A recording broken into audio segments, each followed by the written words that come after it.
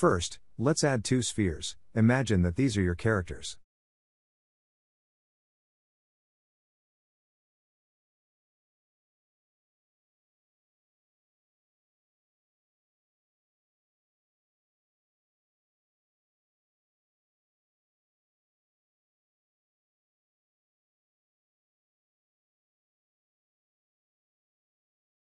Now, let's add a plane. This will be the cape for your character.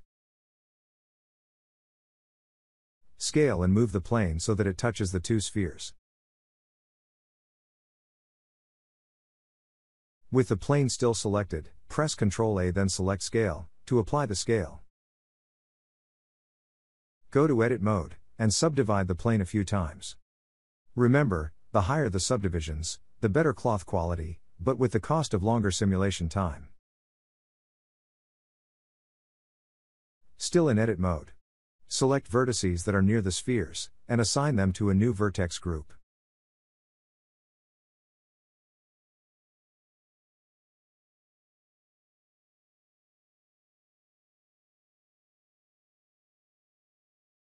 Next, select one group of vertices again on the right side of the plane.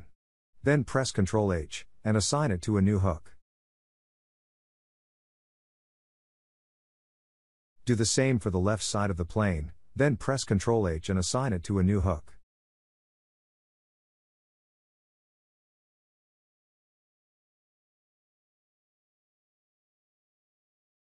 Exit out of Edit Mode and parent the empties to each sphere.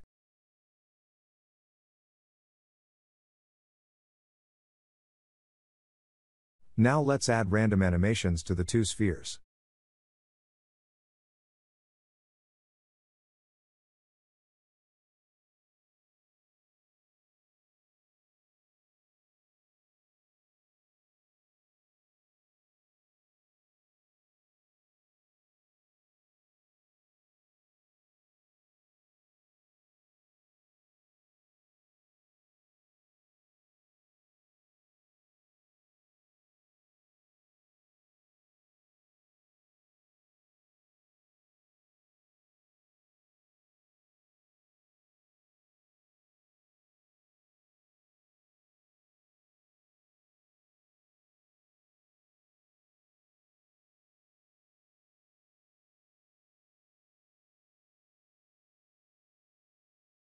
Next, select the plane and go to the Physics tab, and choose Cloth.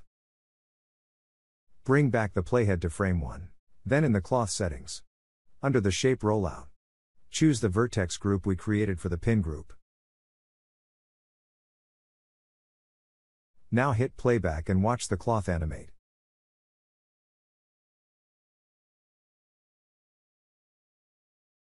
Next, enable self-collisions. And set the friction to 1.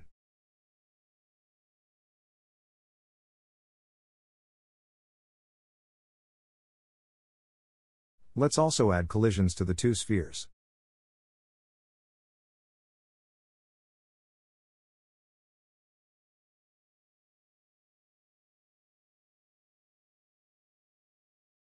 Now, let's add some wind to our cloth simulation.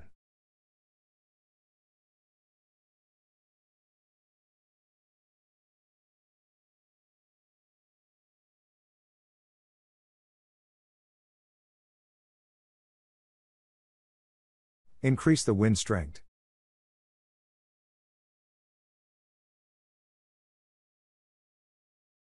And also reduce the wind flow.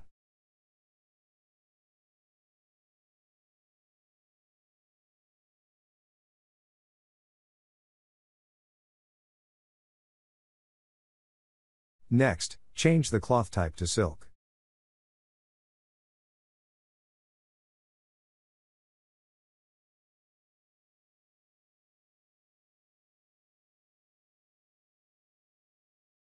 Then set the bending mode to linear.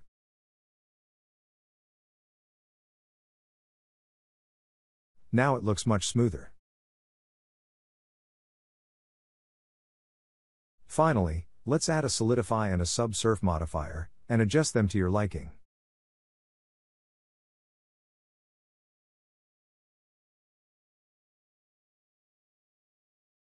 and also set the plane to shaded smooth, and we're done.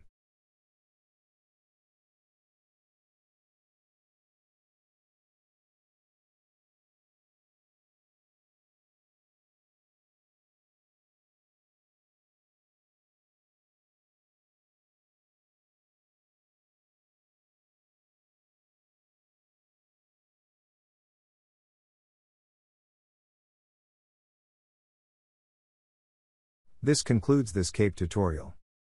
See you in the next video. Cheers.